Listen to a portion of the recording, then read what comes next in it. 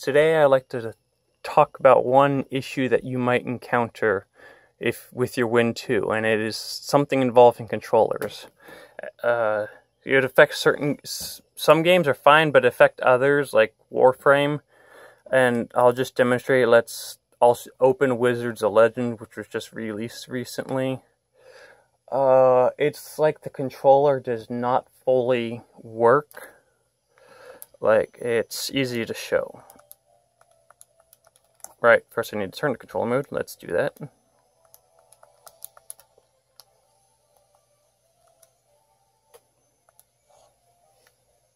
You can see I have my stick all the way to the left, but it's not moving.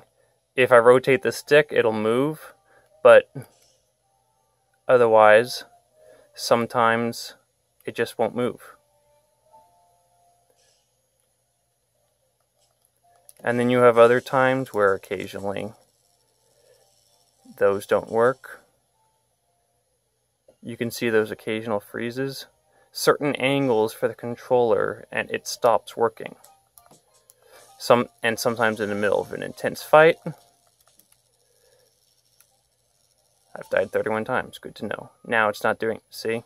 Once again, I have to stick all the way, but if I tilt it,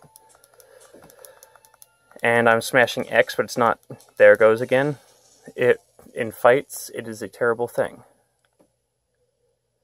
So, I don't know why, but there is a fix, well, a semi-fix for this. We go to Steam, Big Picture Mode.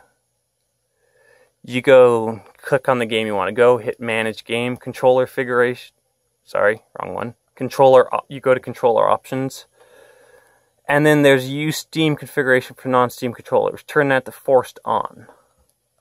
And then you go to Launch it through Big Picture Mode.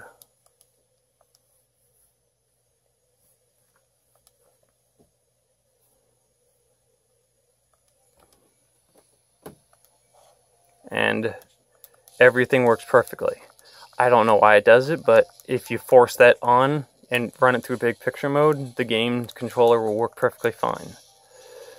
It is a pain, but I don't know why. But if you have issues with games, run them through Big Picture Mode. And even if it's not a Steam game, you can manually add it to Steam and launch it through Big Picture Mode anyways. So yeah, if you have controller issues, Big Picture Mode and force enable Steam controller configuration if you want to get the game to run perfectly. That's all for today. I hope this helps people. Goodbye.